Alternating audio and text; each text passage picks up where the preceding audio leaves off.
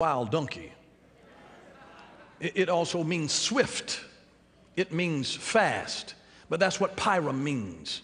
A wild donkey. You see the other word. You just see that. But that's what pyram is. Some of you all have met pyram. Some of you were pyram. And notice now, he is the king of Jarmuth. Jarmuth means elevation, elevation, elevation.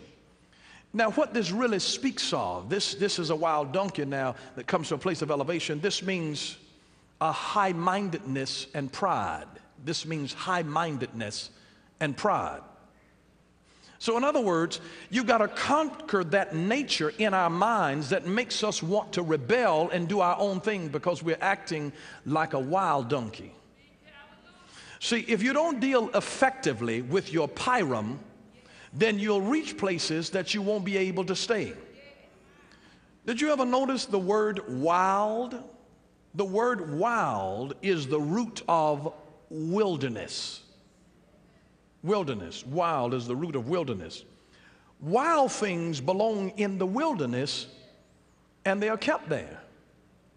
And as long as you're in the wilderness, you cannot reach your promised land. See, when you're wild, you belong in the wilderness.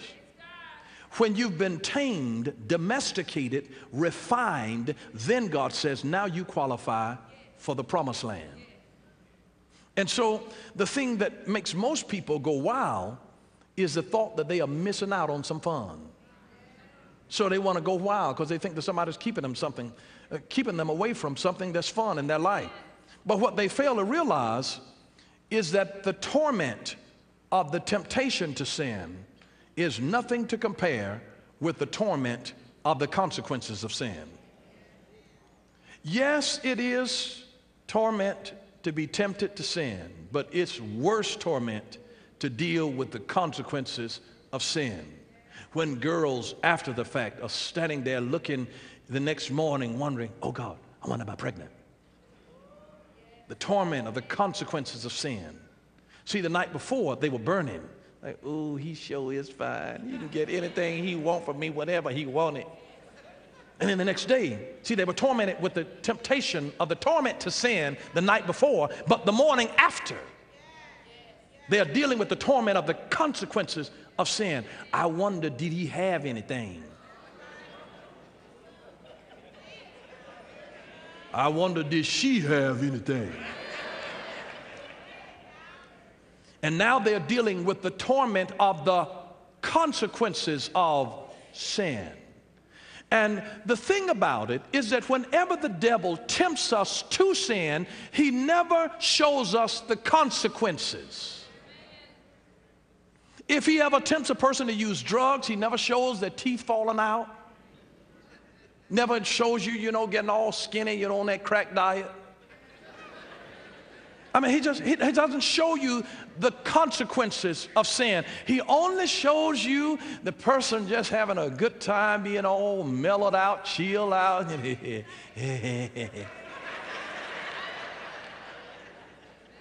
He shows you the fun, but he doesn't show you the consequences. And so just remember, the next time that the devil comes with temptation, ask him, what are the consequences of this? Take your pen out and start writing them down. The consequences of the torment of sin. The consequences. See, there's a torment that is built into that. But you know that there are too many people who have severely damaged their destiny by being a wild donkey. You know the word you ought to use. Simply trying to get to an elevated place too rapidly. And they have oftentimes disqualified themselves from their destiny because of their wildness. And if you are elevated too quickly before the humility of character has been developed in you to sustain you in that place, you'll be brought down very quickly. You see, a wild donkey does not think about the consequences of his actions, of her action.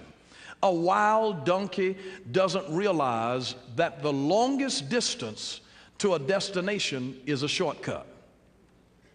So they think that if I can make a shortcut, take a shortcut this way, I can halve the time. It doesn't quite work that way.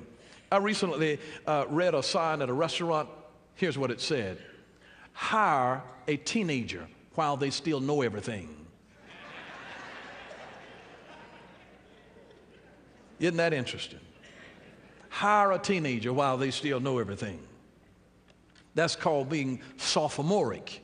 A sophomore is a wise fool. Literally, that's what the word means, sophomore, wise fools. It means that they know a little of something and a whole lot of nothing.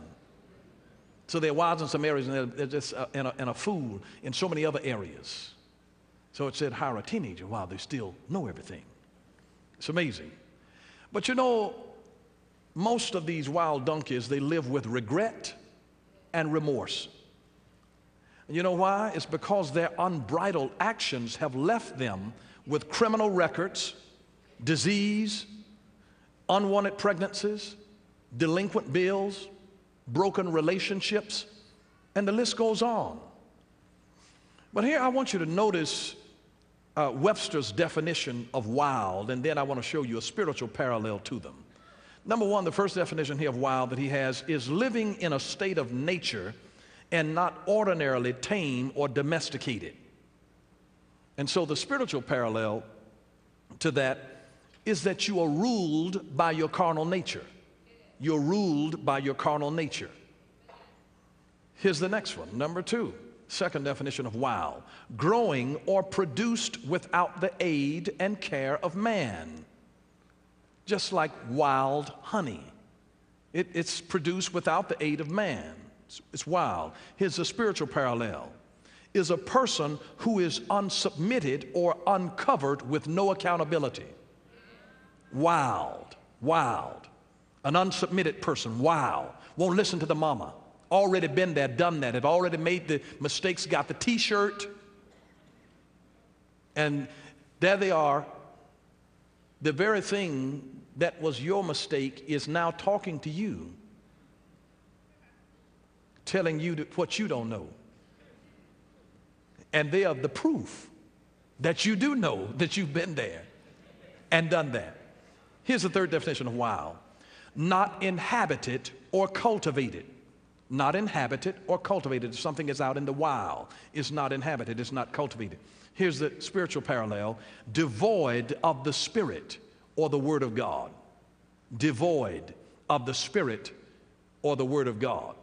You remember in the beginning, the earth was void and it was without form. See, everything was wild at that time. Number four, fourth definition of wild means uncontrolled. There are some people that just absolutely refuse to be controlled. They are unbridled. They don't want to be under anybody's authority. They're uncontrolled. And so the spiritual parallel for that is undisciplined. Undisciplined. Undisciplined. You have to be able to control yourself. It's called self-control or temperance. Temperance. He's trying to help a person to stop from doing things. You've got to have control with God to be ready to stop at a moment's notice because you're submitted to Him. I mean, what do you think would have happened had Abraham not been submitted to God and he had drawn the dagger ready to kill his own son, and in mid-stroke God says, Abraham, Abraham. But he knew that Abraham was so submitted to him that he would stop at a moment's notice. There are some times when you are in a battle, you don't have time to stop and explain to the folks that you're trying to help protect, listen, baby, get your things, let's get out of here. And they don't even understand the danger that is imminent. Mama, where we got to go? What's the hurry? Yeah. They need to be able to trust them. You're in the military, when you are under command, you don't have time to be saying, well, I mean, it's 3:30 in the morning. What's all the fuss about? I mean, why we got to go right now?